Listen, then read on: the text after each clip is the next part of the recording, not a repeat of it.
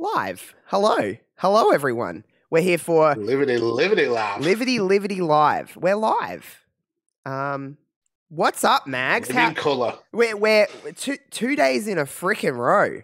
I'm already sick of you, and I've only seen you for an hour of that time. Wow, you are so mean. You are absolutely so mean. After an amazing, almost perfect night of wrestling, I don't know you can have been in such a bad mood. Definitely. Definitely, Mags. Well, hello, chat, to who I'm sure people will be popping in as we start.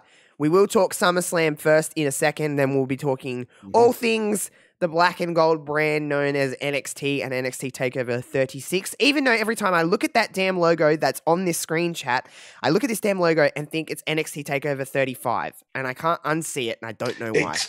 It's really weird. It does stand out as 35 over 36. But it might be the last time you see it anyway, so don't worry. Don't even. Steph's in the chat. Steph is a regular. Hi, she's a lovely Adelaidean.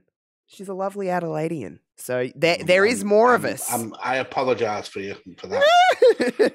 To be honest, she'll probably agree. If any Adelaidean knows about Adelaide, it's that it's a below average city. Yeah, but I'm a proud South Australian. I bleed for South Australia, so nobody else fucking say it. All right, I get it. There's a lot of meth in this fucking place, but it's all right. It's all right. We produce.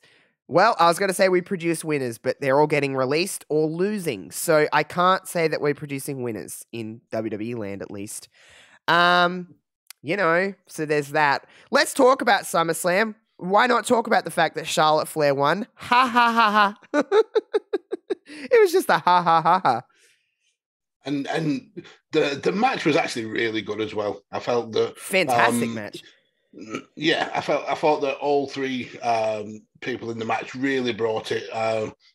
But yeah, it was something that we kind of avoided straight out predicting, but definitely mentioned in our predictions that it's always there. It's like a looming shadow that Charlotte Flair may win another title, and she did. What do you know? She did it.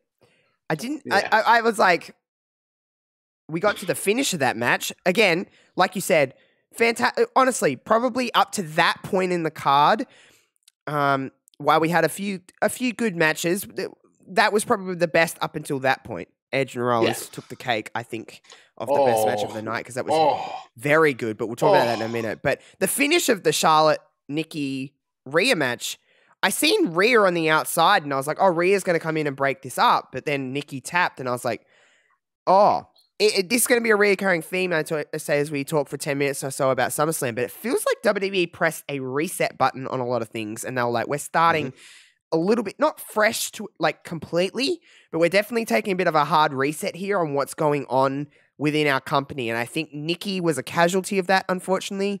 We were talking about this yesterday, Mags.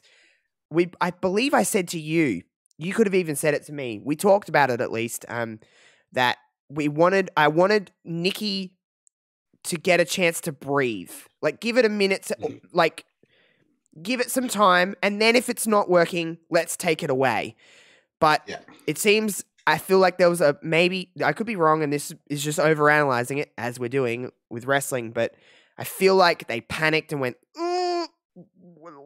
let's just go rest on our laurels here. This will work, because Nikki's kind of in between reactions where she's getting a majority cheers, a little bit boos, and I think maybe creative, whoever the powers that be, went, fuck, we need to change things up. We always knew that was going to be a possibility after the reactions that they got, how there was no merchandise for this character, how it was a character from the wrestler themselves. All those kind of things usually add up to not very much success.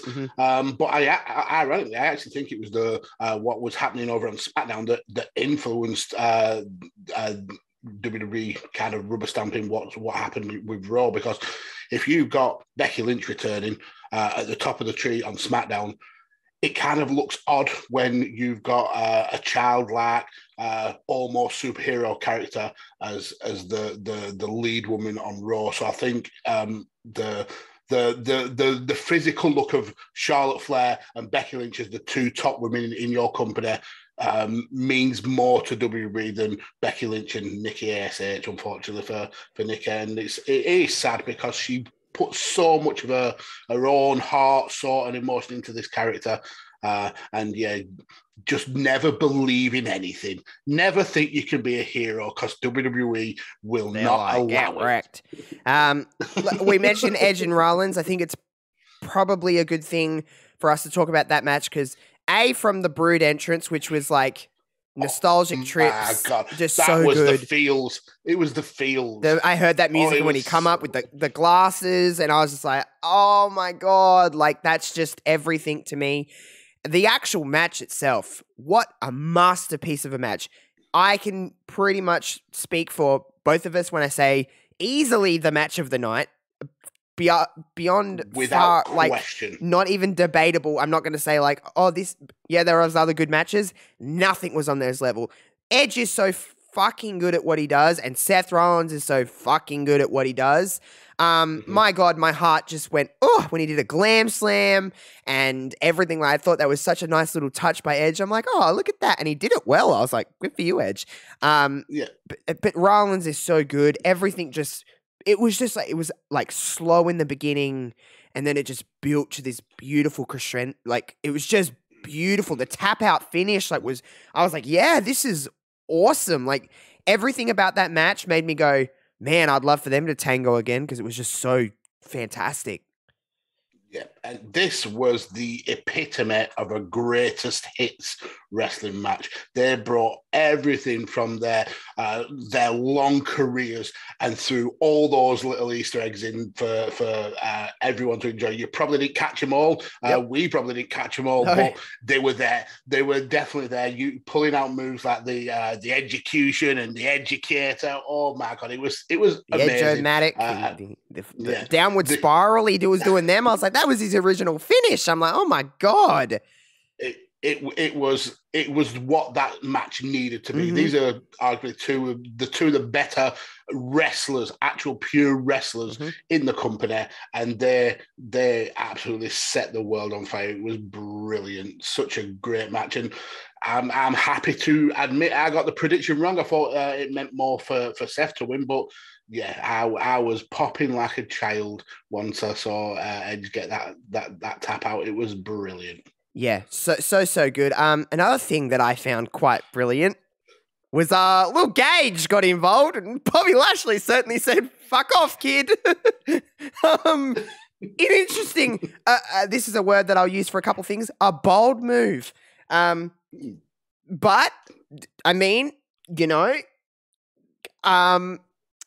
Goldberg didn't win, so that's good. Hold up. Goldberg didn't win. ...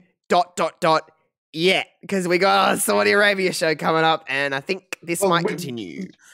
Yeah, we spoke about how he has a couple matches left on his contract, and we were trying to work out how he uses those matches. He's definitely winning the title. There's absolutely no doubt. He's with Saudi Arabia and winning that title. But at least on the show, on US soil, with 45,000 or 51,000, if you believe WWE in attendance, we didn't get to see a Goldberg squash match. We saw a squash match. That was a little bit earlier in the show, but Bobby Lashley just absolutely wailing on old man Goldberg. And then when Gageberg came in to try and stop him and just got beat the shit out of, it was brilliant. I mean, I am not condoning beating up kids at all. Me either. You stick your nose in Bobby Lashley's business, you're getting He didn't know that there was no way that he could tell that it was Gage that jumped on his back. So he was just defending himself. I am not condoning beating up a child, not at all. But the boy looks older than me, so let's just call that out for that what it is. I don't believe that boy is 15. I think that's a different kid, and he is 35 years old. So he looks it. So he's going to be a big dude when he gets older. Like, he's clearly, like, has his dad probably in the gym with him being like, this is what you got to do to get big. Because all jokes aside, Goldberg looks very good for his age. He is in incredible shape for a man of his age. So good on him, I guess. But his little leg got a bit sore. It was wasn't Bobby Lashley getting cheered? I was like, whoa, Bobby Lashley's never got this reaction ever. Man. And that, I think that's why they sent out Gage and they were like, attack him, Bobby. You've got to get that heat back. They didn't. They cheered him. I was like, oh my God. I was like, oh my God, we're savage people. But I was sitting on my couch like, yeah, do it again. And I was like, oh man, wait, that kid's 15. I probably should hang low for that one. But it was funny. I'm not going to lie to you. It was funny. The amount of memes I saw going around of the Michael Jordan image where he says "fuck them kids," and they just replaced it with Bobby Lashley's face. It's brilliant. So good. So Goldberg didn't walk out as the WWE champion. Roman Reigns did walk out as the Universal champion in a very good match with John Cena. A little slow to begin with, and I was like, "Come on, lads, pick up the pace a little here." But it built nicely. It put Roman over big. Roman is, oh man, like every time you think this dude can't go higher, he just goes higher and higher. And man, I said this yesterday on the show. I believe I said it to you. Roman Reigns is absolutely fantastic at kicking out right at the last little point of a second. Like every time you think he's going to, you're like, he's not going to kick out this time. He's not going to kick out. And then he kicks out and you're like, oh my God. It makes that, your heart does that thing when you're watching a wrestling match and you go, oh man, he nearly lost. The super attitude adjustment, the attitude adjustment through the announce table by pale old John Cena, by the way. I was like, homeboy's looking white. I was like, damn, he's got no tan going on. And it went from his back down. It got wider and wider and wider. And I'm like, damn, I hate to see this boy's butt cheeks right now because that'd be like, beaming there, so they'll be transparent at this point.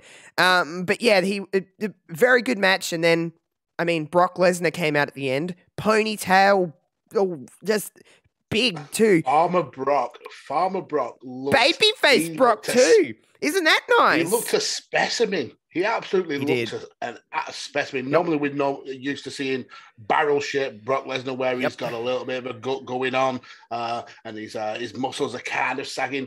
He looked like he was carved out of granite. And good for him. Yeah. Brock versus Roman. We had Paul Heyman cowering in the corner like, no. This is going to be interesting.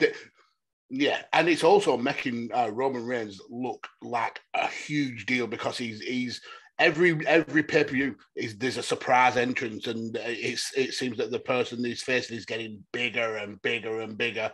And if he's able to carry this on and defeat the Beast incarnate, and then hopefully go on to Mania and face The Rock, this is a title run for the ages for me. I think it's really an important title run. Well, we're going to get to 1 year with Roman Reigns. It's coming up on the 30th of August, so that's what a 365 days that man has had. Just truly out of this world. Farting champion. Yeah. Farting champion as well. Beating off everybody. Look at this. Look, want to become famous and fuck off. It's I love that about. It's just I love bots. Aren't they just the best thing in the world? Let me ban this. Fuck off. Yeah, get out of here. Oh, shit. Okay, so so Brock came out. We got Brock Roman coming out. But I think before we move on to TakeOver, we should probably talk about another return that happened. So there was questioning surrounding what's going on with Sasha Banks and whether Banks and Belair was going to happen. We got the promo. They announced that Sasha Banks is not able to compete. We don't know the reasons why. We won't get into that. We do, but we don't want to shit on the parade. I won't say my comments on that, but we don't know the reason why. And then it was announced that Carmella would be taking the place of Sasha Banks. And how awkward was that? But I think it was done by design. Was it not meant to be done like that? Yeah, I mean, knowing now, looking back, it was absolutely meant to be like that. But Trolling. when we saw, Carmella coming down to the ring, and we're like, yeah, this is not. Me and my good. sister This were looks like, really awkward. me and my sister were like, surely this can't be it. And then like, as she was getting closer, I'm like, listen, someone like Becky's got to be coming out here. Someone's got to be coming out here because I don't. No offense. This is absolutely no disrespect to Carmella at all. I have nothing bad to say about her, but I was like, this isn't right. This is just awkward and uncomfortable. Then we got the Becky return. The pop was, woo, my goodness, like it was a big pop. Becky looked ecstatic to be there. Looks in good shape too. I was like, this woman had a baby not all that long ago. So she's looking great. Then, of course, she beat up Carmella and said, hey, I want you one-on-one, Belair. And I was like, okay. And then it was like a couple forearms, the rock bottom deal, and 1, 2, 3, sayonara. We got a new SmackDown Women's Champion. Now, I know what you're going to say. You sounds like you're a WWE show. Yes, I understand how it sounds. Didn't make me angry because I kind of like the fact that this kind of gives it more legs than them just wrestling a whatever match and Becky winning. It gives it a little bit more legs and say, let's give some emphasis on this and build a story out of this. And eventually they can have their 15-minute classic that they would have or whatever. A lot of people did not like the fact that Belair was in that spot. I understand it because you've built Belair for a long time since the Rumble, and pretty flawlessly, I will say, and that's something that WWE doesn't do very well sometimes, is building new stars. And it does kind of just turn around and go, well, this is already established. We're going to give you more of this instead of, to be honest, I think Bianca Belair is probably WWE's fastest rising star they have in the company. And to just kind of turn around and say, well, never mind. And I'm not saying she's far from ruined. And I think this will end up being a heel turn and we'll get a nice long program with Lynch and Belair. However, I can't say that for certain with WWE things because sometimes they just forget and they just move along. And I'd hate to see that for Belair because she's a damn one in a kind of million talent and they've done a very good job at building her. But regardless, didn't really make me that angry. It was shocking. It was a cool moment, especially the actual return itself. And then going on Twitter after kind of just deflated it, for me at least. Yeah, I mean, the comparisons I saw was she got coffeed. And I think it's whilst you can see that, but in the cold light of day, it does look like she's been squashed by the Great White Hope. I understand that viewpoint, but I think this subtle differences here. I think Kofi was kind of like a means to an end. WWE weren't really looking to push him. It looked like he almost got the Mustafa Ali spot. And then they just went with it because it got such a huge reaction. With Bianca Belair, they have legitimately built her to be in this position. So this isn't like WWE using the typical trope of we didn't want this, so we're going to squash it. They want Bianca Belair to be a big star, and she has become a big star. I think the issue is, what do you do with this match? Matches have to be booked on the fly with Sasha not being available. What do you do? Do you have a competitive 15-minute match where Becky Lynch wins and then you kind of ruin any potential for another match because she's been beaten in a competitive match? There's nowhere else for the feud to really go. So you have to make it a shock. Am I happy that it happened? No. Could they have booked it a little bit better? Probably. Maybe have it in, keep that Carmella in the mix and have like a three-way, and Bianca not being involved in the pin. But it is what it is. Bianca's going to come out of this looking as strong as ever, and WWE have still got Becky Lynch at the top of the tree, who's at the end of this, she's a huge moneymaker, and that's what the business is about. The wrestling is secondary. The aim is what brings in the most money, and Becky Lynch as champion brings in a hell of a lot of more money than Bianca Belair as champion, unfortunately. Yes. I won't add too much more to it. The only thing else I'll say about SummerSlam, and this will go in line with NXT and it will segue nicely into there. I said this to you just before we went live, but I don't know. something's weird. Something feels very awkward, and sitting there while the show was definitely not bad, it was a little bizarre, very bold, and there was some really great matches. I just felt this kind of disconnect, and I'm like, what's going on here? Why am I not feeling what is being generated? Why am I not getting as excited? Even Becky came back, and I was like, holy shit, it's Becky Lynch. And then I just felt kind of like, all right, whatever. Like, that's not me, and I don't understand why. Might have just been an off day. Maybe I woke up on the wrong side of the bed. I don't know. But something just felt like disconnected with that. And I think, to be honest, we seen CM Punk come back, and this isn't a direct result of that, but it was just so... There was nothing I would change about that as a fan. And there was that feeling it was so organic. And I feel like with SummerSlam, there was a lot of things, instead of feeling organic, I was told it should feel organic. And there's a disconnect there. It's manufactured organic. That wasn't. And maybe it was just because that moment, maybe it was just because that moment of Punk kind of deflated in a sense of nothing is going to excel that. No matter what happens this weekend, I don't think anything can exceed what happened right there. So maybe it was a little bit of expectation on my thing of being like, okay, I think we've seen our peak of what we're going to get with wrestling in these 3 days with that moment, because it's bigger than any match. It's bigger than anything. That is the biggest newsworthy kind of story that you're going to get out of this weekend. So maybe it's a little bit of column A, column B, column C. I don't know. But just, there was this feeling of like being told that I should feel this way and actually feeling that way.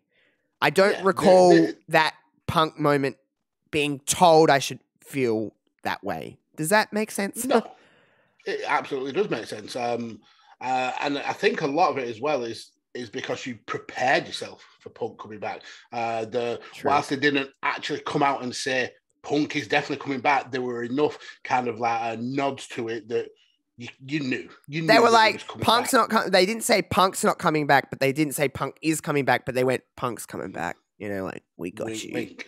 Yeah. So it was very, very organic, like I said.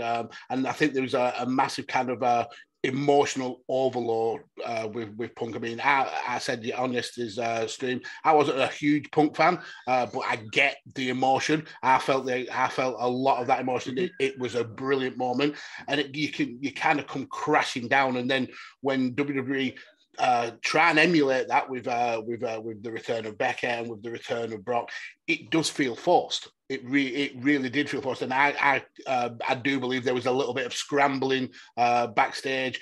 Maybe not so much in doing actual deals with these two to come back at some time. I think they were already perhaps in the bag. I think, I don't think they were like what's the word, like a result of Punk. I think, well, Becky obviously had a shirt. That must have been planned. Like, Banks must have been out days ago, and they've gone, okay, let's get Becky in here in her place, and we're going to do this. Brock, who knows? But I don't think they were a direct result, or what's the word I'm looking for? Like a counter programming. Yeah, counter programming. That's the word I'm looking for. One more thing before we move on to NXT that I want to mention. I don't owe you $1,000 because Eva Marie did not do a 630 corkscrew moonsault splash. She, in fact, instead got DDT'd and lost. But she did slap Lily. And she slapped Alexa Bliss. And she slapped the piss out of Lily. That was brilliant.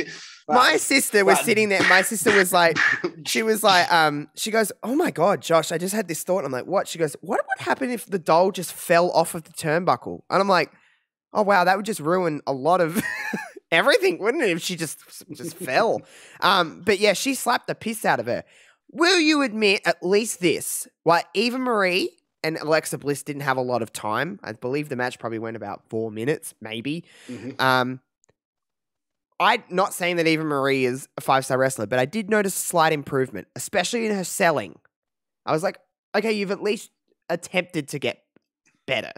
And that's not saying much because Eva Marie's never been a classic wrestler, but I just noticed her selling. I was like, okay, you're a little better.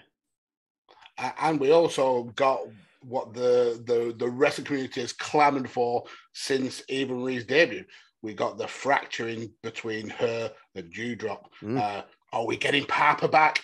Please, I think please, eventually, God. That moment when she actually does, there's obviously like bickering and all this kind of stuff. I believe in you. Yeah, it was good. I believe they played their roles very well.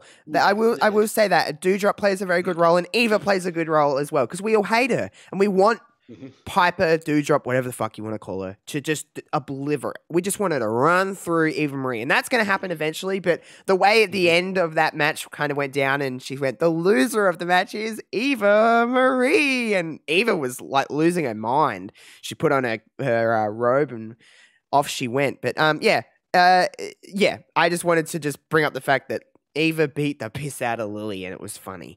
But yes, NXT TakeOver 36 is happening in what, mere 12 hours, less than 12 hours to go. Yes. Oh man, prepare yourselves, everybody. Prepare yourself for this, Mags, because we got a lot to talk about when it comes to NXT TakeOver 36. And NXT in general. Yes, there's a lot of rumors going around with NXT that maybe we're in for some changes. Maybe we're in for a different aesthetic of NXT, even down to the way it's filmed, the way the lighting is, the actual PC itself, the Capitol Wrestling Center, I guess you could call it, all just changing, which is worrying, I guess you could say, because that's what makes NXT, what it adds to NXT. I shouldn't say it makes NXT, but it adds the NXT feel of being the WWE's way of at least entertaining the smaller portion of the audience that is, quote unquote, wrestling fans. That's what NXT has always been, for at least from the moment it went to Full Sail and then into the Capitol Wrestling Center, all that kind of stuff. So to take that away from us it feels like a bit of a slap in the face to me, at least. I'll just speak for myself, but I'm very concerned. One of the main reasons I'm concerned about NXT's changes is that, what does that mean for my beloved women of NXT? Because they're my favorite thing in wrestling. Does that change? I know statistically, when you look at NXT call-ups to the main roster, you have a higher succession rate of women working on the main roster than men. So hopefully that means we don't need to touch that. But if the NXT product is changing, I would assume they would change as well, which sucks. But anyway, there is a lot to cover here on NXT TakeOver 36. Mags, I always just kind of go in an order of matches, but what do you want to talk about first? I'm giving the ball to you to see what you want to talk about first when it comes to NXT TakeOver 36, or just the product in general. Go for it. Okay. Well, I mean, I have got some thoughts on the product, and I think when you hear about the power struggle that seems to be happening in NXT between Triple H, Vince, John Laurinaitis, Nick Khan, the whole issue of pushing NXT into this imaginary war with AEW, and then with AEW beating it hands down week after week, I think we kind of stepped away from the original kind of point of NXT, which was to create wrestlers and prepare them for the main roster. I think over the last few years, NXT has become its own entity where these wrestlers aren't being prepared for main roster. These wrestlers are being prepared for NXT. And we were legitimately, even though we never really told it officially, this became a third brand. Whenever wrestlers went to the main roster from NXT, they were almost kind of treated like newcomers. There was no kind of build to these wrestlers anymore. The whole point of NXT was that these wrestlers would always eventually move on. We ended up seeing more and more wrestlers saying, I want to stay in NXT. I do not want to go to the main roster. Johnny Gargano came out and said it. Tommaso Ciampa said he would rather retire than go up to main roster. So I think that kind of forced the hand of WWE into pushing this as a third brand rather than a developmental, which then means if this is a third brand, it has to start making money. because it's otherwise it's becoming like a vacuous pit where money's being thrown into it, and we're not getting that kind of payback out, which puts it in the eyes then of Nick Khan and his cost benefit analysis scenario. And unfortunately, we saw the brunt of that with a lot of the releases. Some really kind of shocking ones. I mean, Bobby Fish, Bronson Reed, wrestlers who you would never expected to be cut. I mean, there were wrestlers who were wrestling that night on shows, and they were cut. It was it was quite jarring. So I am like you. I do have worries that we're going to get a change in NXT. I think a lot of it may be journalist talk, a lot of kind of like worries in terms of fans thinking that this is the death knell for NXT. I don't think it's as dramatic as that. I think we're certainly going to get kind of a reduction in production, maybe kind of stripped back to being bare bones. But I certainly don't think we'll see the end of takeovers, because critically they get rave reviews. And I think it's not always about the money. Sometimes you need that kind of critical appeal. You need to hit as many demographics as possible, and NXT hits that kind of indie style wrestling demographic. Yeah. So I do think the talk of NXT kind of going under is a little premature, but I do have that worry, because we can't trust WWE. We've seen it time and time again that things that we think are kind of set in stone are not really with WWE. I mean, we saw Braun Strowman, for God's sake, is a laugher for the company, and he got cut. So there's always that worry that something is going to happen to take our NXT away from us. But they're in contracts with the USA Network.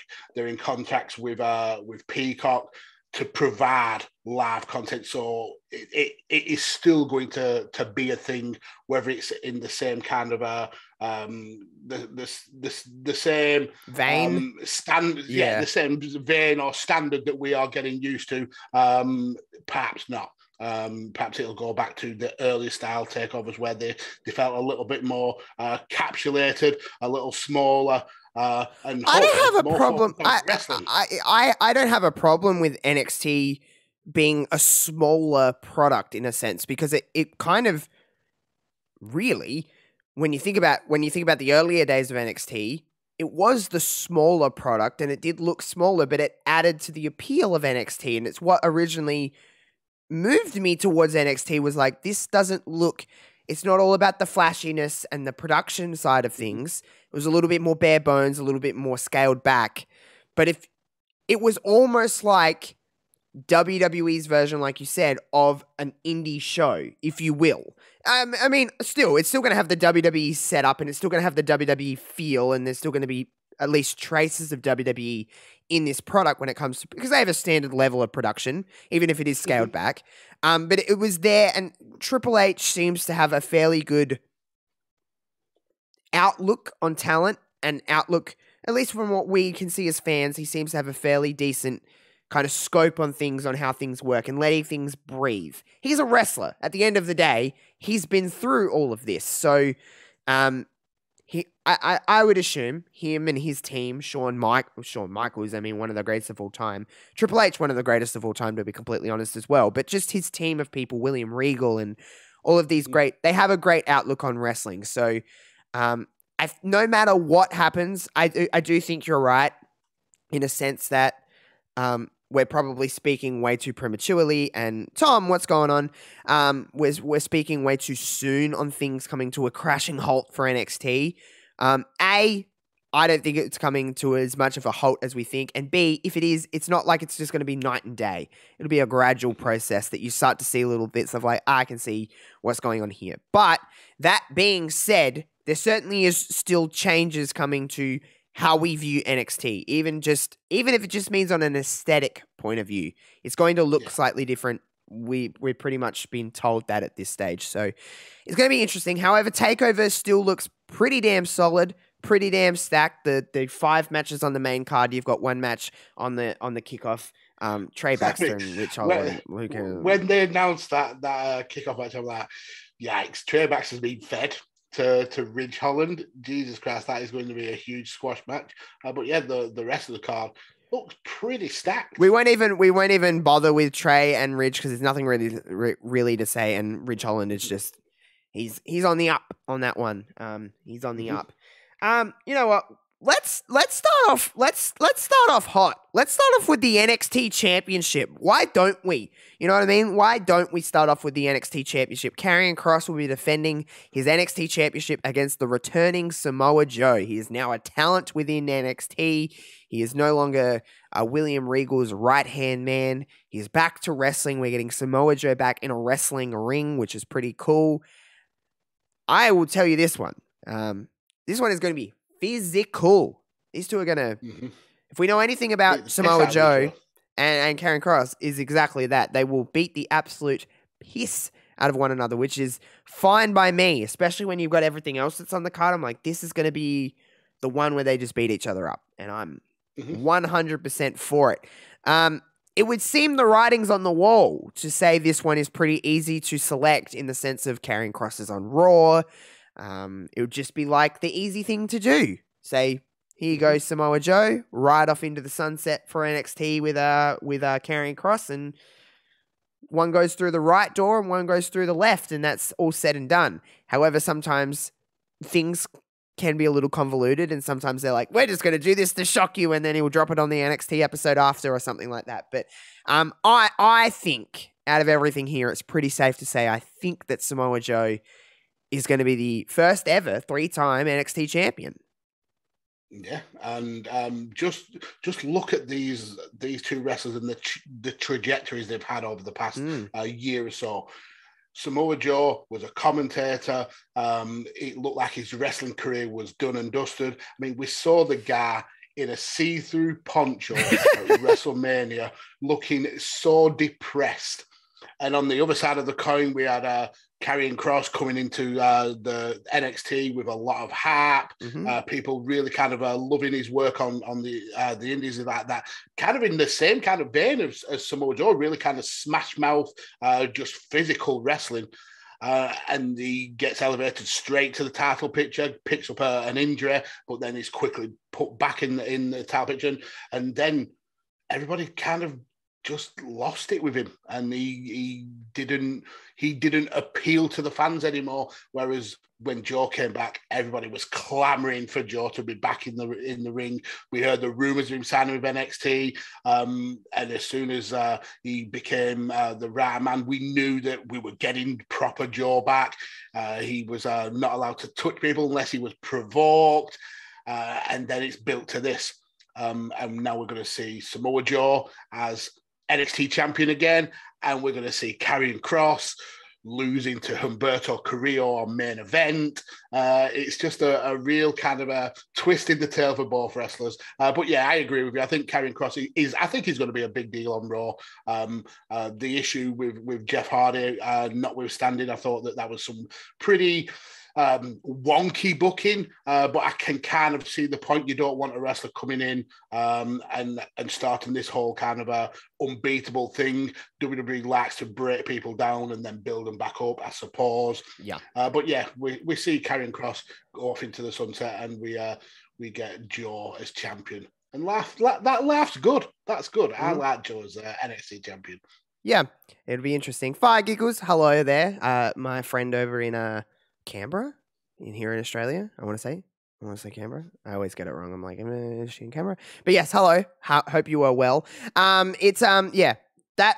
be very physical though, which is fun. Fun. Something else that's been very fun in NXT has been LA Knight and Cameron Grimes. Ted DiBiase, of course, being involved. $1 Million Championship being involved. We've got butlers. We've got everything going on. These two guys, or these three really, with Ted DiBiase involved, play of each other very, very well. Like, very well. Like, it's a lot of... Vignettes have been brilliant. Just have been hilarious. So good and just so fun just to kind of see. I did get it right, Canberra, see? I did get it right. Yeah, to the moon. I agree, Steph. But yeah, it's been fun to kind of watch this story unfold, and it's just been... This match is going to be different from the NXT title match because it's so heavily driven on story, but also these two actually do mesh really freaking well. We've seen their ladder match. They had another match, didn't they? They've had two, didn't they? They had a ladder match and then they had something else, didn't they? Yeah, they had the where he had to be a Oh, right. No, Was that the ladder match? That was the ladder match. They had the original one for the title, and then they had the no, that was the ladder match. The title was the ring, but maybe that was in more than one match. They've definitely had more than one. Yeah. Fuck, I don't know. Yeah, whatever. LA Knight punched Ted DiBiase clean in the face once he gave him the towel. Yeah, and that was after the ladder match. Yeah. And then they had the you have to be my butler match. That was just like a standard match, wasn't it? That wasn't a gimmick, was it? Maybe. No, it's just you. They've had two matches. They've had two matches. Rubber match. This is the third. This is the rubber match. This is the third. But they mesh really well together, and it's a lot of fun. It'd be interesting because if Cameron Grimes wins, he's the $1 million champion, correct? But if Cameron Grimes loses, then Ted DiBiase becomes LA Knight's butler. Yeah. He becomes Virgil. Yeah. And every single part of me in my head says, okay, Cameron Grimes will win this. He'll do this for the honor of the $1 million championship of Ted DiBiase, and he'll rule over the evil LA Knight. But my heart, for some reason, says, I want to see Ted DiBiase as a butler because I think that'd be funny. And LA Knight's great, by the way. Love LA Knight. He's great. And I just think the vignettes they could do with that, the promo stuff they could do, that would be funny. So I want to see LA Knight win. That would be great. I think Ted may be a little bit too old to be acting like a butler, but it would be cool. For me, the issue in this match is, out of everybody on NXT's roster, even Karrion Kross included, I think LA Knight is the most main roster style of wrestler. Too old. And short. Too old, but too he's great on the mark. His wrestling style is certainly something that could translate well to Raw, SmackDown. So main event. I feel 205 Live. But I feel that we're going to have a happy ending to this. We've seen Cameron Grimes be a bum and then be rich on Dogecoin, and then his whole aim was to be this $1 million champion. And we've had the speech from Ted DiBiase, I believe in you. Go on, dream, believe, achieve. You're my guy. Yeah, and I think we get that. I think we get a happy ending to this. LA Knight going to main roster, and we get a $1 million champion, Cameron Grimes, and then I think the belt just kind of fades away again. Which is fine. It's been cool for this. Yeah, it's too been expensive. Cool for this story. It's $1 million. You can't afford that down in NXT. They'll be getting out $10 contracts soon. Hey, you want to wrestle for $10 tonight? Great. But yeah. It'll be a fun match, to be honest. Like I said, they mesh really well. But I do honestly think that Cameron Grimes will win. I don't think LA Knight will win. But I just think it would be funny just to see it if it happened. But a lot of fun. I think Cameron Grimes is taking that NXT title, that $1 million title, to the moon. There you go. You got there. I'm going to let you take the leads for this one because I'm not in the UK, so therefore I have no attachment to the NXT UK Championship. So you want to hype up what we've got going for the NXT UK title like it matters, you know? Oh, wow, you salty bit. This is a rematch from arguably one of the greatest best matches in the last decade. It was so damn good. Volta always brings big matches, and Ilya Dragunov has really stepped up to the plate. I have some real concerns about this match though. Not particularly the in-ring stuff. I think the in-ring stuff on a bigger stage, I think they are going to want to bring it and really kind of outshine what they did a couple of years ago. My issue is the timing. So Volta has been champion for over 800 days. By the way, before we go on, How fucking impressive is that? In this day and age, 800 days. 800 days as a world champion. That is insane. Because reaching Okada levels of reign, it's absolutely amazing. But anyway, go on. My issue is it's getting very close to the end of his contract. The rumors was he signed a 3-year deal. This match will bring him very close to the end of that 3 year. He's always had an issue where he didn't want to come to the US. That's why he was put in NXT UK. But the views aren't there to warrant a star on the level of Volta. It's as simple as that. So I think WWE have really made strides to kind of bring him over to NXT Black and Gold. And I hope they've worked. I hope they've convinced him that you are bigger than this. I'd love to see him actually go on to main roster. I think him and Imperium will be a really good force on main roster and kind of really refreshing that. But my concern is he hasn't signed a new deal, and this is the kind of the last hurrah of Volta. If it is, and he goes out on a bang, and we get Ilya Dragunov as champion, which I think if that's going to happen anyway, whether Volta signed a new deal or not, I think it's time to see a new champion in NXT UK. Yeah, exactly. I mean, Ilya will be a made man because of this, and this is what a title reign should be. If you're going to have a long title reign, it should elevate the person who finally beats you. And Ilya will certainly be elevated. I mean, we've seen him on NXT over the last few weeks, and he has been just superb to watch. To be fair, outside of this this said match, I have never watched one of his matches outside of this Walter match because everyone was saying I don't watch. This isn't a knock on NXT UK. This is just simply a me thing. I think it's for a lot of us. There's a lot of wrestling. It's just not one of the programs that I watch on a weekly basis. Maybe I should because I do. Everyone that watches NXT UK tells me it's probably the best program of the week. Like on a consistent basis. It's really good. But I've obviously watched that match because I think anyone that's ever watched professional wrestling is doing themselves a disservice if they don't watch that match. It's objectively one of the best things I've ever watched. Like this isn't a subjective matter. This exceeds what your personal preference in wrestling is. It's a wrestling match for a wrestling fan. There's no other way to describe it. A casual fan will like this. A hardcore fan will like this. If you're a fan of fucking, I don't know, light tubes and everything, you'll still appreciate how great of a professional wrestling match that is. I'm with you in the sense of like, I honestly don't think you can exceed what they did there. I don't think it's possible.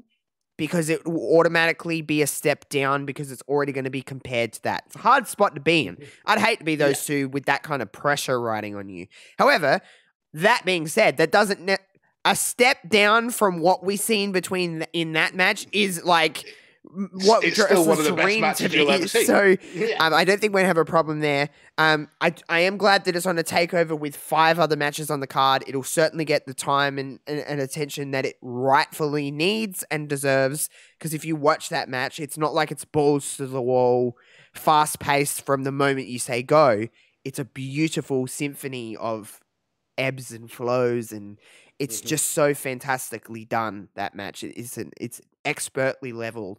I can't watch that match enough and just like I find something new in it every time I watch it. It's just a fantastic match. So I do think that, like you said, it is time for it to be kind of passed on. I think 800 days or whatever the official number is for Walter is up. And man, oh man, in the modern era of wrestling in general, it's an I can't say it more. It's more than impressive. It's just it's there's no words that can really describe what he has done for that championship, and Dragunov can take that and see what he can do with it. The title for me was prestigious before Walter even got hold of it. Because of the length of reigns of Pete Dunne and Tyler Bate, they really kind of made it it seems special. And then just adding Walter to that has really took it up a notch. And this for me feels a prestigious title, so it really will mean a hell of a lot to be raising the level of Ilya and make him really kind of look like a genuine champion. I do think it's time for Walter to drop the title. I hope it's because he's more open to coming to the US. I'd love to see him on NXT or even on Raw or SmackDown. But yeah, I think it's time, and this match is going to slap. It's as simple as that. It may not reach the levels of the first one, but nothing can. That's a hard, that's a hard. Act 2 is hard to seek. It's like the sequel of a fantastic movie.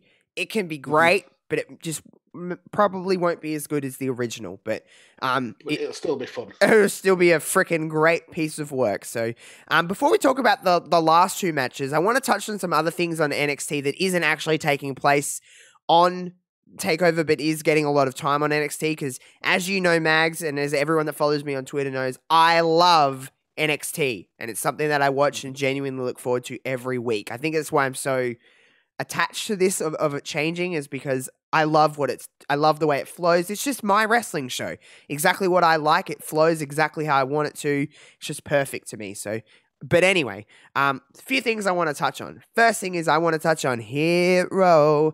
Damn. Their stuff with Legado del Fantasma is just doing. I wish this was on Takeover, because this has been some of the better TV that's been produced from NXT.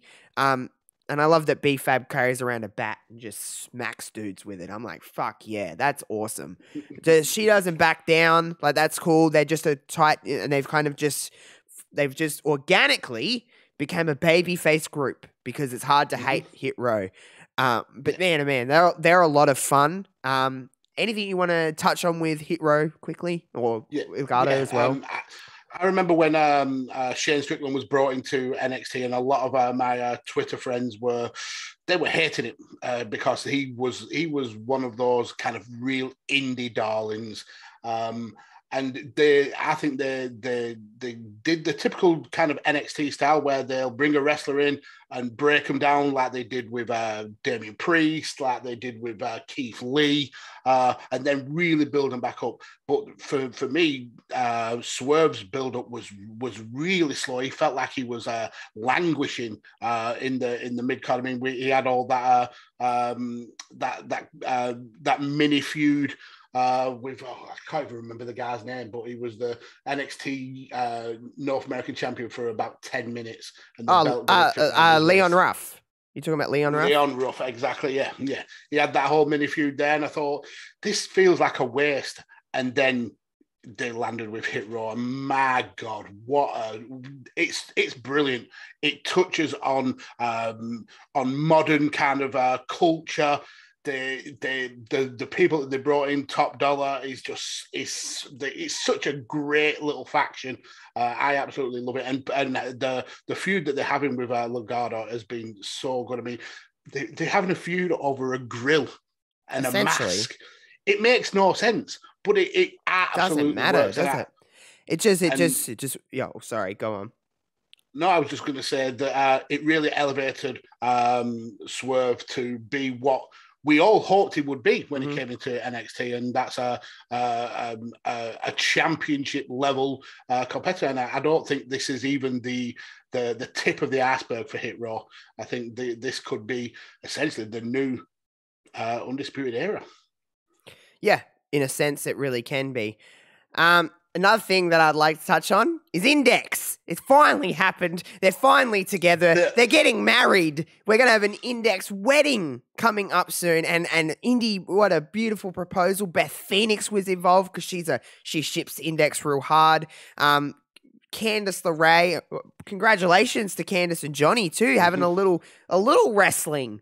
I mean, that thing's probably going to come out doing crossfaces and all kinds of stuff, but it's going to be when you got parents that are subjectively two of the best in the entire world in Candice LeRae and Johnny Gargano, you're going to have a pretty good kid. But Indy and Dexter are finally together, and man, oh man, they had that mixed tag this past week on NXT, and it was just, they just flow together so nicely. I'm like, I'm just going to ride this for as long as we possibly can until it becomes stale, because it's one of those things. We understand it doesn't have a long length of time where this is going to feel as good as it does right now. But let's just enjoy it. I'm not thinking about the other side of things. It's a lot of fun. I ship Index hard. That wedding is going to be fucking bonkers. It's going to be ridiculous. And I'm here for it. Absolutely, yeah, same. This has been a love story for the ages.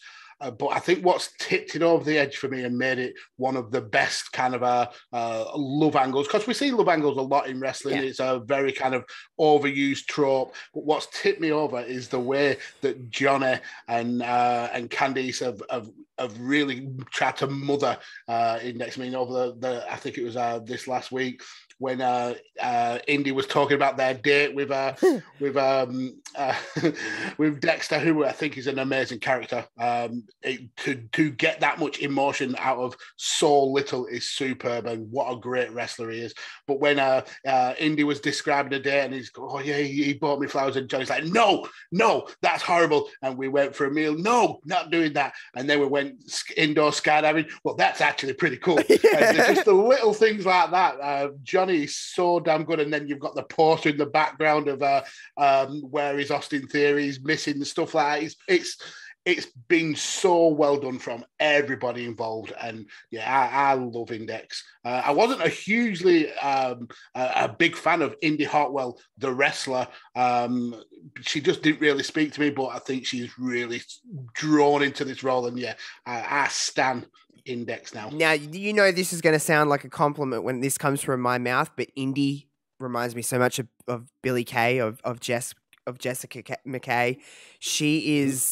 She gives me she has that same kind of dry humor. It's a very Australian kind of humor. It's a very British kind of humor as well. Very dry, subtle humor that not everybody gets, but I'm like, you are like every single friend of mine. You're that kind of person, Indy, and Billie. They are very similar in that kind of their delivery of comedy, and that's that's my cup of tea. And it helps that she's Australian. I get it too. There is a little bit of bias too. But just that's my brand of humor. That's what I find that like makes me cry laugh, that kind of humor. Because it's not ha-ha funny. It's like stuff you go, wait a minute. You're like, there's a level of silliness to it. There's a level of self-deprecating humor to it. There's just a lot of fun. I think Indy has come into her own. I think The Way was the absolute best thing that ever happened to both her and Austin Theory. Because I didn't know Austin Theory could do comedy like he did, because he's just a big dumb goober. He's missing at the moment because he's all doing other stuff on the main roster, and I think he's on his way maybe onto the main roster. But it's funny how they're playing off of it, and you see the social media post. The Way is a short-lived thing, but a very impactful thing. And I think we'll look back on it like it's been around we'll talk about it in like 5 years and go, oh, remember The Way? They were so great. And then look at it on paper and be like, they were together for like 5 months, like a cup of tea. So it's really, really cool. I agree, Steph. I wish Indy and Billie could have been in the same room at some point and just been on screen together. But unfortunately...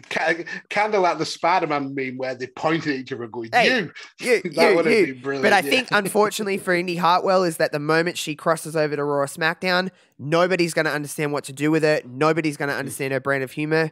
And it'll end up just like the Iconics, which, by the way... I've said this on stream, but I haven't really got a chance to say it in a casual conversation like this. The fact that you fuck up something like that is so easy to book, they just let them be themselves, let them be comedy. I think WWE don't know what to do with funny women, and I'm just saying it as a pure sexist thing because it is kind of sexist when you think about it. They don't know what to do with it because they've never had it before. So they're like, well, we don't know. Split them up.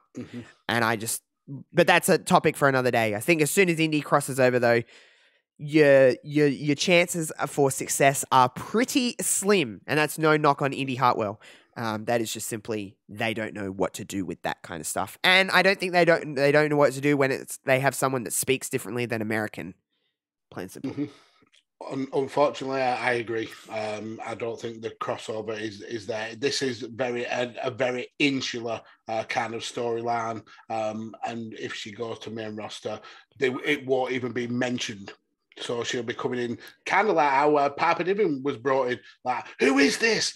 Where is she come from? Yeah, doesn't that piss you off? She was in NXT UK fucking You're years. telling me not to watch your product. Superstar. You're telling me not to watch what you're producing. That's all it tells me. So when you complain that NXT doesn't do good ratings or NXT wasn't viable against AEW, which is nothing would be viable against AEW at the moment, A, because they have a hot product, and B, because it's the shiny new toy. Yeah. So therefore, you're doomed from the start. You're just telling me, but you're telling me on your main show that you don't want me to pay attention to that stuff, so I'm not going to waste my time. You're telling me that. Yeah, exactly. That's all it does. WWE try and sell that this is a universe, and if you compare it to other universes like the Marvel Cinematic Universe, everything is intertwined. You may not see every character on every single film, but there is a continuity, and there isn't one in the WWE universe. Everything is its own, and it stays in its own lane. And if anyone switches over, what they did before is totally forgotten, and that's the issue. It should always be intertwined. It should always be mixed. It takes 2 seconds to have a mention of what's happening on NXT, that's all it takes. If you wanted to build Karrion Kross, you mentioned on Raw and SmackDown, my God, Karrion Kross is being so dominant. This happened, and there's rumors that he may be coming over to Raw, and you get people invested. And instead, that takes 30 seconds. You could do that while the man walks to the ring. You never have to mention it again. You don't literally have. You've said it once, therefore it's on the viewer then to be. But you're not telling us, so therefore, Doudrop is literally the perfect example of that, and we've talked about that on that show, on these shows before. So we won't go into that anymore. But it's just stop treating me like I'm a stupid bitch, because I might be a bit of a stupid bitch, but I'm not completely a stupid bitch, especially when it comes to professional wrestling. I know what I'm intaking, and I know what I'm not. So you're treating me like an idiot. Anyway, something that isn't treating me like an idiot is the NXT Women's Championship storyline, because we've been talking about it every single Takeover stream that we've had. When is it going to happen? Who's going to turn on who? And my God, was that turn perfect, the way that happened. Yeah. How it was kind of like Dakota was like, as long as you have me by your side, you will never, ever lose that NXT Women's Championship. So who brought you into this world, and who's going to take you out, Raquel? That'd be one Dakota Kai. It is interesting. I don't know if it's really, we haven't had a lot of room to breathe with it yet, but it is interesting to see Dakota as this, she is the heel, and I guess Raquel by proxy is the face, but I guess she falls maybe into a tweener category because she just doesn't like Dakota. I think they're very lucky that they're not in a full-size arena, because I don't know if the crowd would necessarily give two hoots about Raquel over Dakota. I really do mean that.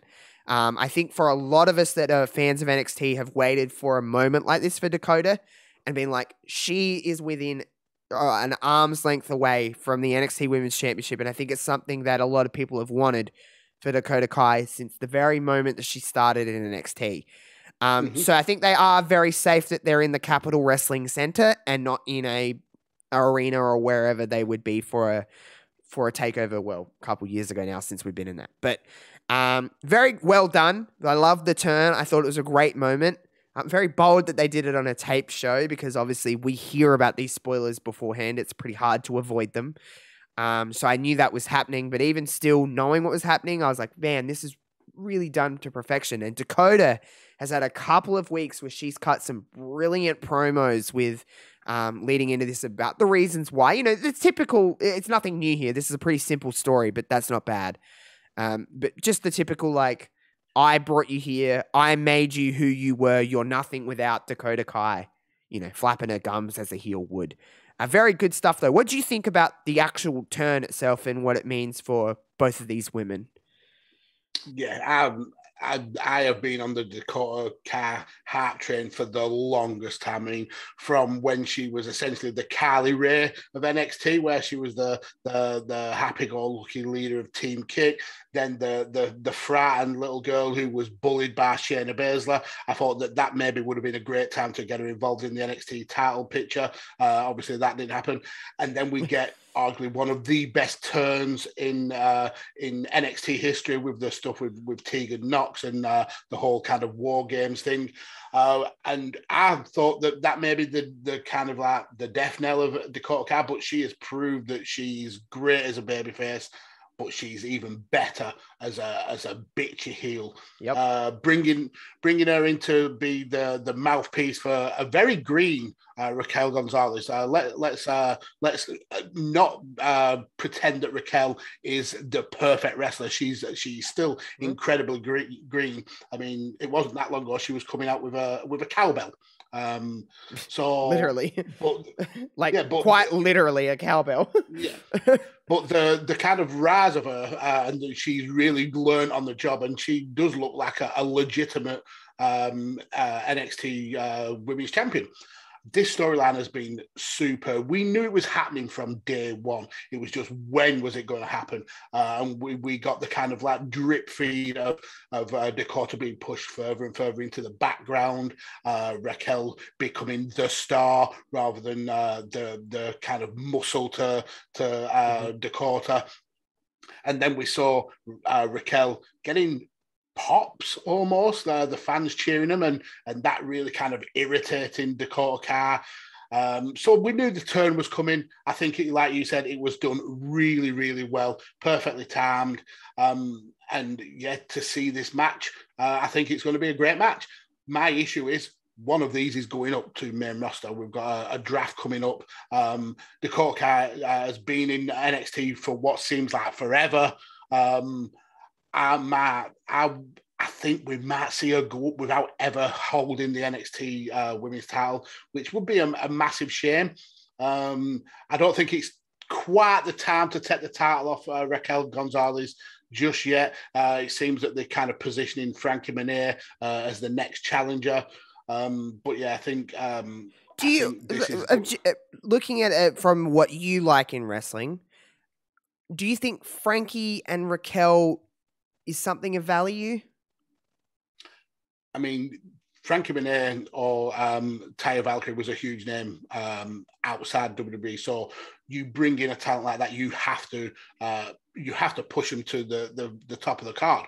I think Taya is certainly talented enough to get a good match out of Raquel, and Raquel is certainly someone who still does need leading in a match. I don't think she's got the wrestling chops yet to be the ring general. And by the way, I'll happily say this: we're not shitting on Raquel. I think Raquel's great. No, she's green. It's not a bad thing. Her rise from cowbell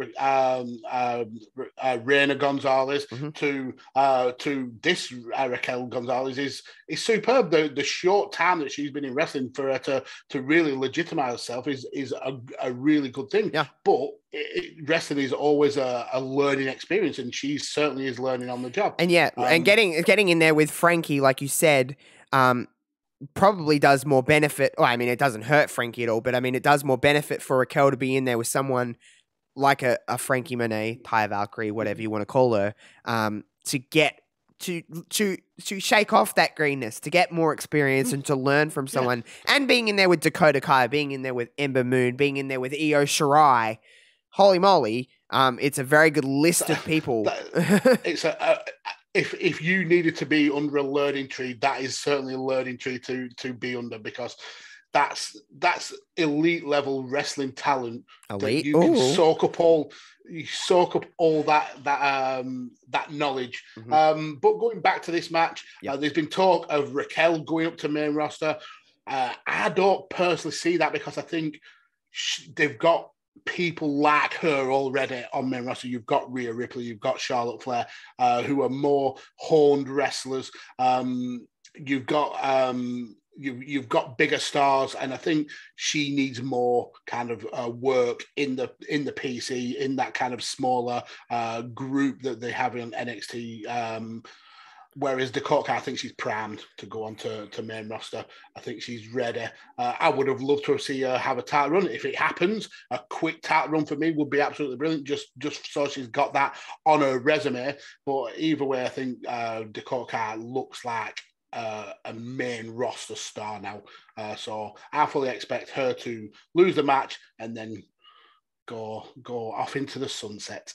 I'm a bit worried about that. I mean, to be Becky Lynch was never the NXT Women's Champion, and she's arguably the biggest star in the industry at the moment, or one of. Mm-hmm. So you don't need the NXT Championship just to be over. But I'm a bit worried that Dakota Kai's. You know what? Actually, I will say that Dakota Kai is a character that I don't think will. This is purely how I think the main roster works. I really love Dakota Kai. Big, huge fan of Dakota. I think she's wonderful. But she will be a talent that does this on the main roster. Doesn't do this.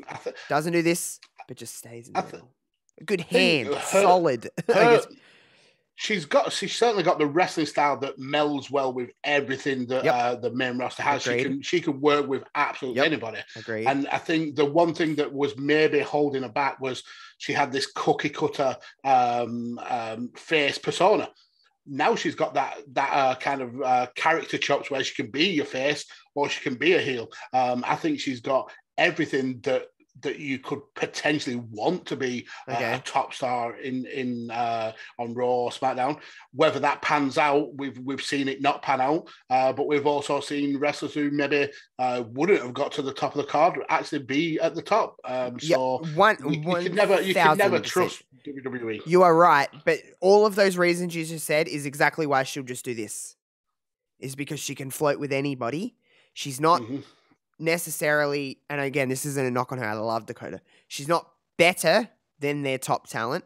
She's not worse than their middle talent. She is just simply like this. Zelina Vega is a great person to talk about in that role. She is a woman that I think her style meshes with pretty much anyone. She can work with bigger people. She can work with people the same size as her. She can kind of float around. She's a great promo. I think if given the time, Zelina Vega could be a great babyface. But she will just do this. She never really does this. And I think that's going to be an issue for a long time with the 100% main roster women's, because there is kind of like a hierarchy there. You've got the 4 horsewomen who are always going to be floating around the top of the card.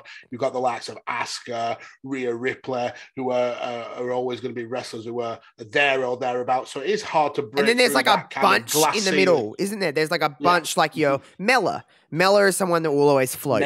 Naomi, someone that will always float. You can use them in the title pictures and it doesn't seem awkward, but the likelihood of them winning, you're like, yeah, you're just the person to get whoever's next. Yeah, Bianca, literally Bianca's program in between Bayley and Sasha, now Becky, I guess, but Sasha was Mella. She was just, it doesn't hurt Mella to lose, but also it's a viable win for Belair, but she just floats. Dakota will become that person, and that's what my biggest fear is of going up. And again, this isn't a knock on any of those talents. All of the talents I just listed are actually quite good, and I think a lot of them are better than what they're being presented, what they are on television. So that's my biggest concern for Dakota Kai coming up, or going over, whatever you want to call it. But I am with you. I don't think Raquel loses the championship here, but I'm certainly not opposed to it. In fact, I'm probably leaning towards my heart is saying I would just like to see Dakota get a little bit of a run as NXT Women's Champion. But this match has a very interesting layer. Out of everything on the card, I'm like, this match is the most unpredictable in the actual sense of not who wins, but the actual way this match will be laid out. Will it be a fast-paced match? Will it be a Raquel running through Dakota match? Will it be Dakota dominating? Will it be more of a story? There's so many layers to this because of the story it presents. And because it's not the cookie cutter, like the bigger, stronger is the heel and the underdog, that's an easy story to tell. Then the underdog is the littler one and they can, do all the things and they just get beat up. Because the little one is heel and the bigger, stronger one is the face, it's a different story to tell. It's very... like I think you're going to see a lot of dirty stuff in the sense of like Dakota will be cheating a lot, finding any way she can to win.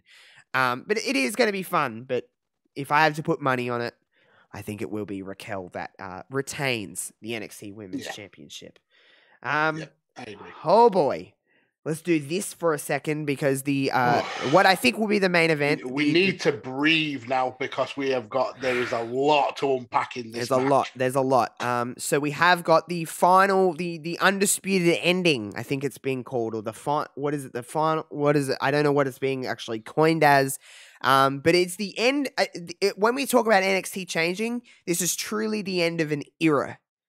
No pun intended in NXT. I think what happens at Takeover and then going into Tuesday with NXT is going to be two very different lands that we are living in. I mean that in every way that you think I mean it. Holy moly. Adam Cole, Kyle O'Reilly, a 2 out of 3 falls match. The first fall is a traditional straight up wrestling match. The second fall is a street fight. And if needed, the third fall will be held inside a steel cage. We're going to go to 3 falls. That's pretty much 99% how all 2 out of 3 falls matches go. We get to 3 falls, and I think there'll be weapons left from the street fight in the ring. So we have like a very hectic style steel cage. I do think so. The traditional wrestling match was chosen by Kyle O'Reilly. Okay. Yeah. And then the street fight was chosen by Adam, and then the last fall was chosen by William Regal. I do think that we see like the traditional wrestling match won by Kyle O'Reilly because he lost the traditional wrestling match in their second match. If that makes any sense, if you know what I mean. Like Adam Cole won their second match, which was traditional. Kyle O'Reilly won their first, which was the unsanctioned street fight. So I think the way it goes is that they do the opposite. Do you get what I mean? Yeah, they do the opposite this time, and so they each have a win in each gimmick. Then we go into the steel cage. It's very interesting to talk about this because there's a lot more than just the end of a storyline. There's a lot more than just 2 men fighting in a ring here. There's a lot of chatter, I guess you could say, around Adam Cole, baby, because there's been a lot of rumor. It's all rumor. We don't know for sure. But that maybe, we know that he's on an extended agreement with NXT, or maybe a handshake deal, or he's signed on until Takeover. And then there's been a lot of talks that he's had meetings with Vince McMahon to get him to sign a new deal and maybe move on to the main roster if he did sign said deal. We know that AEW will be lurking. There's a lot of factors there. His friends are there. His girlfriend is there. So maybe AEW comes into play and maybe a little bit of a war in the words of like contracts being offered. We don't know. The only person I think truly knows what's going on is Adam Cole, because I think he's doing, honestly, smart boy. I think he's got probably a lot of money thrown at him right now, to be completely honest. Well, the rumors are he got offered $1 million contract downside by Vince, which in the very frugal times that WWE are going through, that's huge money. I don't think for Adam, I don't think it boils down to just money. I think if he wanted to go for just money, AEW would throw the absolute book. True, but money does talk, Mags. Money. No, yeah, I'm not saying it's he's definitely not considered it. I think this is more about where the Adam Cole character and the kind of future of Adam Cole goes, because it's all well and good taking $1 million off Vince and then being absolutely buried on the main roster. And we all know it's the land of the giants, and Vince will have seen 5'5" Adam Cole and gone, my God, you're so small. But if he's been given assurances and promises of how his character is going to be looked at on main roster, I can see that being more of a deciding factor. And not only that, I think a lot of the thing for Adam Cole, and this might seem like nothing to someone, is being the ability to be able to stream on Twitch and being able to do his. I know he still does. I think he has some kind of deal that he's able, because he still does stream. But that has to come up in your contract negotiations of going, hey, you know what would make me maybe consider staying here more? If in my deal it says I'm allowed to do outside adventures, like streaming on Twitch. He makes a lot of money with Up, Up, Down, Down. He's a massive part of that. You got to look into that kind of stuff when it comes to that. That probably comes into the $1 million kind of deal that he's getting offered is like, okay, you're obviously a property that we have outside of just NXT. You're a name value that we don't want to see go anywhere else. And I don't care what anyone... You're a merch seller. You're a merch seller. I don't care what anyone says. Like when people are like, oh, they're only offering so he doesn't go to AEW. Well, no shit, Sherlock. Of course, they don't want talent. That if they're not releasing talent, I should say, and they're offering people deals, it's someone that they think is a threat if they leave. Yeah, so that's not silly. I don't see how that's a bad thing. Yeah, I don't think it's even that Adam Cole is a threat if he goes to another company. I think he's got so much value to WWE that they know he's profitable, and it all comes back down to this cost benefit analysis. There will be a number figure assigned to Adam Cole, and if he is making more for the company, then he's in the green. To have him there. They see him as green. They don't see him red. Exactly. And that's all that they care. WWE care about what they're making at the end of a quarter. And if you're in that green and you're a talent that's selling merch, that's X, Y, and Z, you're making money on our because up, down, down, and everything like that. You're in the green. We'll do anything we can to keep you in the green. Yeah, and we don't want to see that green go to somewhere else. It's business. Exactly. I don't see how that's people are like shitting on them from that. I'm like, why? They're just doing their business. And I think one thing that hasn't really been talked about a lot about Adam Cole is he's been abundantly clear that one of his goals in wrestling was always to have a WrestleMania moment. And as much as AEW is the new shiny and putting on some great stuff, you can't get a WrestleMania moment in AEW. It just doesn't happen. So I think there's still a lot of factors. The talk of him going to AEW has kind of died down a little bit. Exactly. It was huge when we found out about a month ago that he was on this handshake extended agreement. And props to him as a person. He didn't have to do that. He could have walked. He could have taken I agree. The route of just like upping sticks, the Lex Luger style route where his contract's up, arm off. But he's always been a stand-up guy. He did the same thing with Ring of Honor, I believe. He seems like a genuinely nice human being. Even the way he talks to people, I watch those like meet and greets that they do, those virtual meet and greets, and he's always just a trooper. Like he seems like a stand-up guy. So I do agree. Props to him for being like, hey, I'm loyal. You've done great by me. I want to do great by you. I'd like to see this program finish, and if we can work out a new deal in there, we work out a new deal. If not, then at least I've been loyal to you guys, and I can walk away, maybe helping somebody else, or at least ending what was a big chapter. And that's the most deciding factor of how great a person he is. Even if he's leaving the company, even if he's going to Raw or SmackDown, he's putting someone over on his way out. He didn't have to do that. His contract was up. He could have walked, took the huge money, but he's doing exactly what he did in Ring of Honor, and that's elevating the next person who's going to take his spot, I suppose, in the company. And yeah, for that, I've always had a lot of respect for Adam Cole, but that tips him over for me. It's such an amazing thing.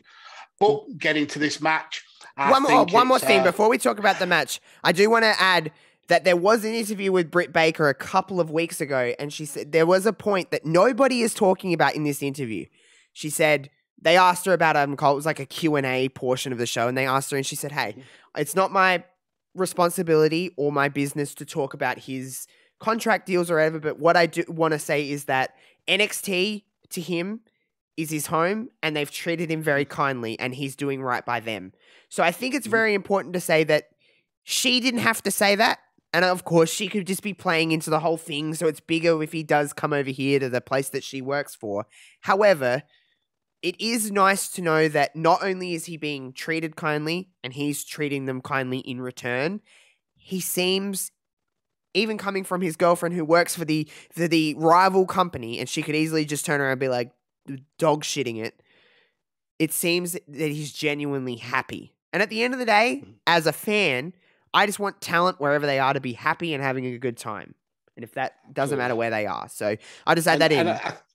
And I think that kind of speaks to the underlying attitude in wrestling. We as fans see what's posted on social media. We kind of come up to our own conclusions about companies hating each other and wrestlers never speaking with a wrestler from the other side. But it's hard to not believe that all these guys talk. Wrestlers from AEW are friends with wrestlers from WWE, who are friends with wrestlers from NWA, who are friends with wrestlers from New Japan. This is a community underneath just the kind of the tip of the iceberg that we see on social media. So I can truly believe people in AEW would be absolutely over the moon if Adam Cole got $1 million deal from WWE, because they want to see one of their own thrive. The point is, you want to see people in your business do well. So I think whilst on the outside it looks like it's a war, underneath these are people playing the fans to. Could you imagine get more money for the wrestlers? You imagine the conversation when Adam Cole goes home and he goes, "Hey Britt, I just got offered $1 million." Should be like, let's fucking buy a couple houses. Like, what the fuck? Like, I don't think there would be anyone. I think people sometimes think like, oh, I bet you she's in his ear going, well, don't take that deal. You got to come work with me. I don't think that's the conversation they're having. I could nearly guarantee that the conversation that'll be happening is like, we're rich. Yeah.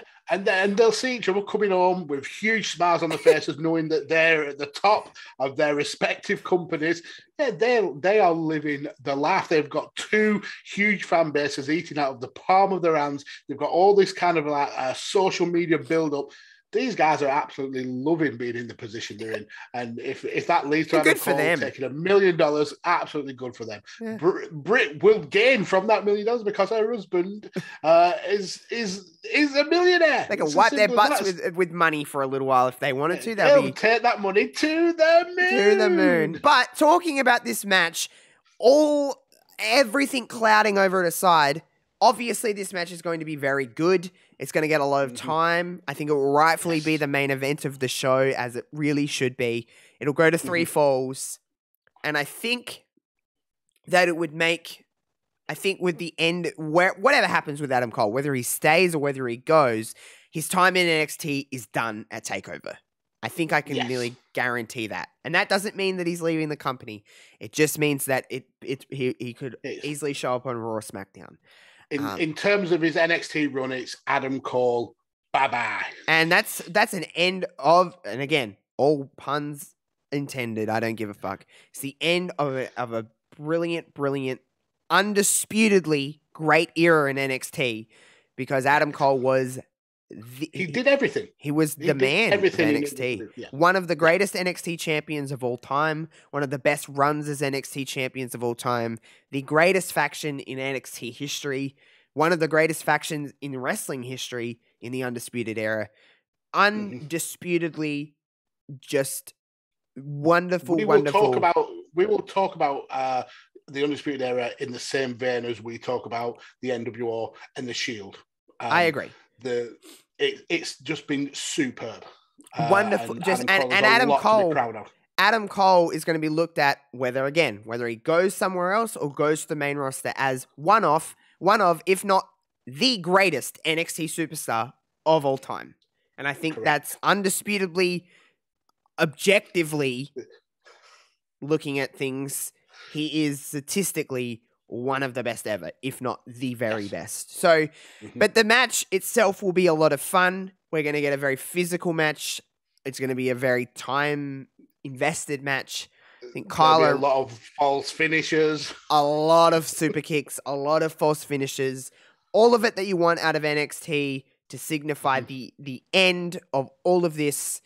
And it will be, I can nearly speak for you when I say this, Kyle O'Reilly will be getting his hand raised at the end of this one. And Kyle O'Reilly can go on to do, a Kyle O'Reilly Samoa Joe program.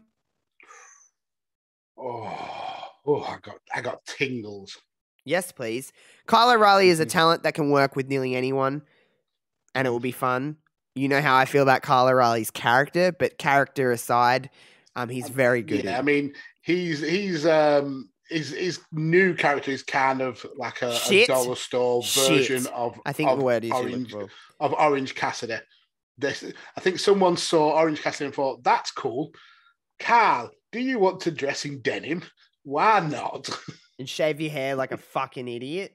I'm not for it. You know I'm not. But character aside, he's a very good professional wrestler, as is Adam Cole. It's gonna be very.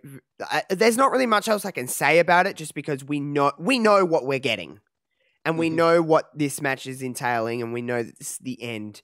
This is potentially the last time that these two will wrestle for a long time. And if the rumors are true about this being kind of the end of NXT takeovers as we know it, what a final hurrah to go out on. I don't think you could have picked a better kind of snapshot of what NXT can bring to the wrestling world than this match. It's going to be everything that we fell in love with NXT for. It's going to be fast-paced, hard-hitting, just ball-to-the-wall action, maybe more false finishes than we kind of like, but that's the NXT way nowadays. And at the end of it, we'll be taking on a long emotional journey, and we'll see kind of the baton passed on, I suppose, with Carl. And then again, kind of like what's happening in quite a few of these matches, we're going to see somebody ride off into the sunset and be a bigger star than they've ever been before. So it's if it is the end, what a happy, amazing way to put an end on NXT. Yeah, it makes me so. Did I really kind of soured the atmosphere then? No, it's just in all, if this really is the end, it really does suck. Because I'm not ready to let go of NXT the way I see it. I said it before, I just love the format, even like the timing of the show. I just really do. I do enjoy it. It's what I've been looking for as a wrestling fan for the longest time, and I finally found it, and now it's getting taken away from me. So, but regardless, I still think we've got a little bit more time to really sink our teeth into NXT before it does gradually make some changes. But this is going to be the last takeover that looks like this, and the last takeover that has a lot of this talent, because a lot of this talent will not be on the next takeover, because I think a lot of this talent will be moving on to Raw, SmackDown, or beyond. Who really knows what's going to happen? The wrestling world is a very interesting place, especially in the last 6 months or so. It has become a very interesting place where you think that people are just going to stay where they are, and that's not the case anymore. Nearly 90% of the roster of WWE, I can now be like, I can physically see them somewhere else, because it's just a different landscape, and the business in general is changing, and WWE itself is rapidly, massively changing. So, I don't think in a couple years' time we're going to be talking about WWE the way that we have been, because I think that it's not going to be exactly what it is right now. And I think we're on a bit of a change of what actually is WWE. So we're in a very transitional time, I think, and a very hot time for the business too. It's very, very hot, and it feels kind of cool to be a wrestling fan again. We're entering another golden era of wrestling, an era that we kind of got in 2016, where wrestling was cool. It was hot. It was the in thing, and we kind of like got a little bit of a subdue with the pandemic, and then it's coming back up now. Whether WWE are going to ride that wave, or whether the rumors of a sale is happening, and that's what the company's been primed for, who knows? But I do agree with you that in the next couple of years we're going to see some changes to how WWE and I think presents its programming. Major change. I don't think just subtle changes. I think it's going to be, wrestling will not feel and look the same as we are used to on a WWE stage anyway, I mean.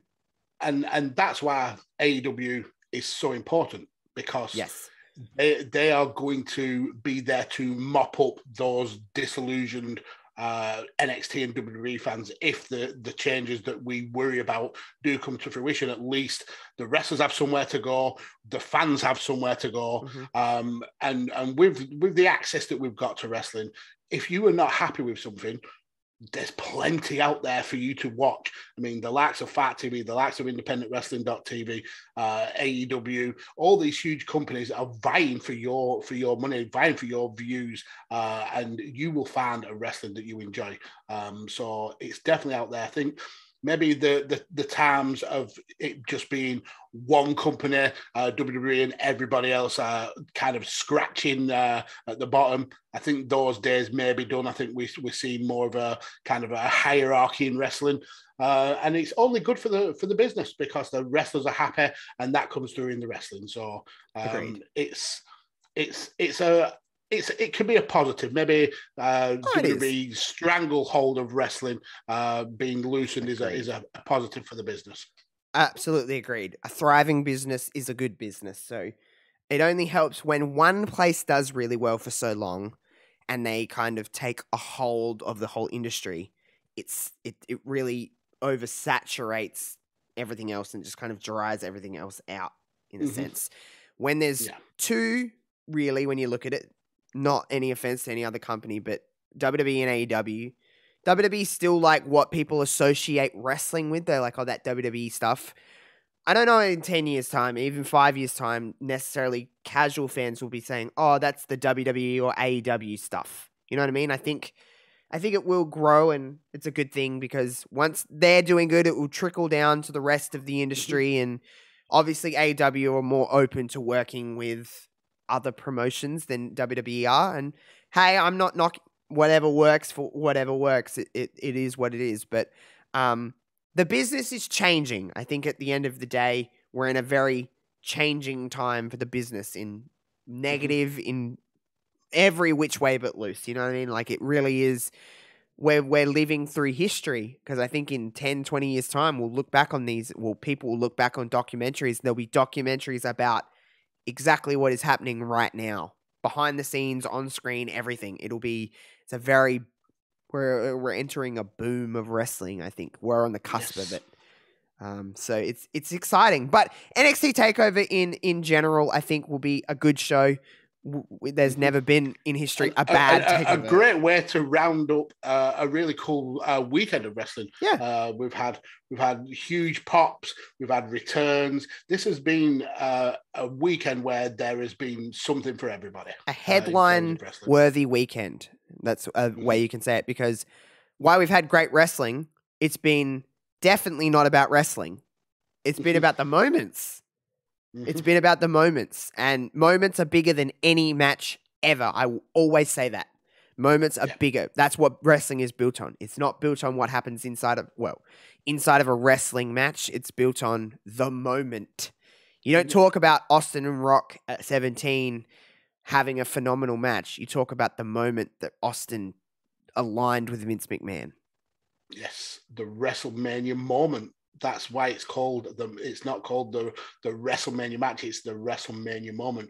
Nobody remembers the HBK and Ric Flair match word for word and play for play. They remember the "I'm sorry, I love you," because that's the moment. 1000%. And that's not a knock on wrestling, everybody, by the way. But it's just that's what wrestling is. We live for those moments. We live for them. So hopefully we get some moments out of this. Hopefully we get some great wrestling out of this. I'm sure we will. I'm pretty much guaranteed that we will. And we'll see what happens with NXT going forward. But when will we be back next? I might be thinking about doing an all-out prediction show. Ooh, interesting. I'm watching. You're becoming an AEW stan. Come on now. I'm thinking about doing one. I'm invested enough in it to care. The only thing that's keeping me out of AEW is just equal opportunities for their women, and then I'll be a very happy camper.